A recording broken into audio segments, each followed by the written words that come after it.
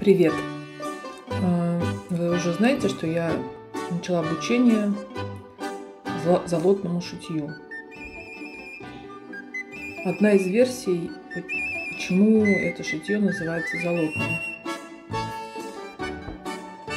Оказывается, что самое первое, что следует знать, что сначала была церковная вышивка, которая в свою очередь делилась на орнаментальное шитье и лицевое шитье.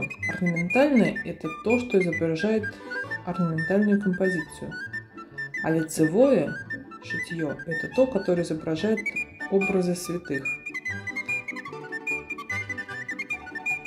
Орнаментальное шитье применяется к народным костюмам. Можно видеть различные кокошники, паневы, платы с использованием орнаментального шитья. И в этом орнаментальном шитье есть также различные техники, такие как вышивка жемчугом, канителью, по картону, прикреп. И одной из этих разновидностей является как раз золотное шитье. Золотное шитье – это когда вышивают металлическими нитями, и чаще всего ими вышивают в прикреп.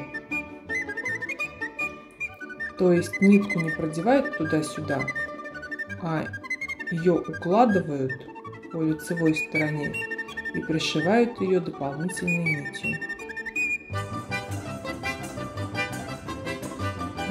Раньше эта золотная металлическая нить, да ну и сейчас тоже, стоила и стоит недешево. Поэтому, чтобы ее туда-сюда мотать через ткань, удовольствие не из приятных. И она рвется к тому же.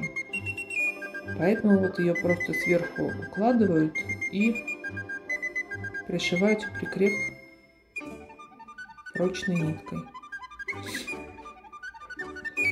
Такая краткая справка. Надеюсь, вам интересно. Я с вами прощаюсь. Пока.